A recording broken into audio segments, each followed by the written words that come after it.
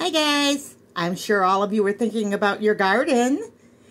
Won't be long until winter's over, snow will be gone, and everybody will be bringing their outside seedlings out or buying seeds and such. Well, one of the things that we're going to grow this year is some squash, the dark green variety. And pretty much most seeds are pretty good. You can get better quality seeds, but pretty much the newer the seed, the better it will grow. But there are seeds that are really old that grow too, and a lot of it depends on how long it will take to germinate it. Just a little tip on seeds. So if you see a great deal on seeds, you may want to pick some up. I'm recording from my kitchen island, so excuse the cords. A couple of things I want to tell you about squash, especially if you've never gardened before. Squash seeds are so easy to grow. It's a shame to go out and buy the plants if you have the time to replant them or to, start them in the house and you have the spot to do it.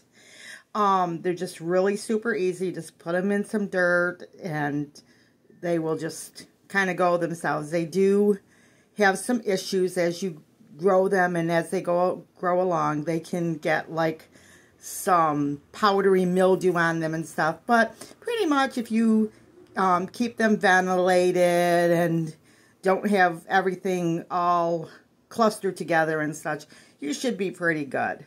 But it's like anything else. Trial and error, your dirt, your spat. Sometimes you just got to move things around. One thing that I like about squash is you can grow it vertically. You can put up a stick and tie the plant to a stick or fence or whatever, and you can have it growing vertically. Now, they don't have like natural tendons that pull out that make it climb on its own, so you have to tie them if you do this. And just kind of train them to kind of go where you want. Hopefully, it won't be a lot of work for you, but they're pretty easy. When they're young, they taste the best, so you want to kind of pick them when they're young compared to getting the great big huge zucchini. And you don't want to get too many zucchini on the vine anyway, so it's just good to kind of pick them up. They'll just be better all around for you. They have a beautiful flower.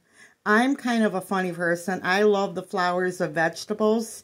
So if you have it on a trellis, you can actually look and have a nice pretty flowers in the morning coming from the city, so to speak, and clay from the country.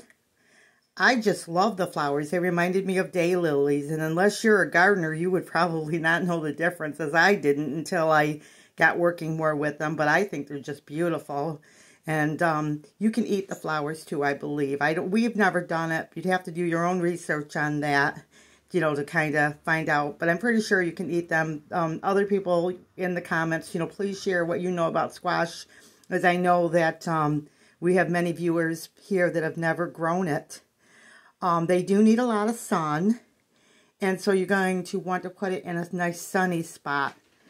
And I hope this helps you. I hope you decide to take a chance and grow some zucchini. Right now, it's winter time, so it's a great time, probably in February, to start your seedlings for squash. And then you can kind of, do your own research to kind of get it going. And of course, if you're a YouTuber, I hope you'll put up videos of your squash that you grow, whether it's on your windowsill till you move it outside or wherever.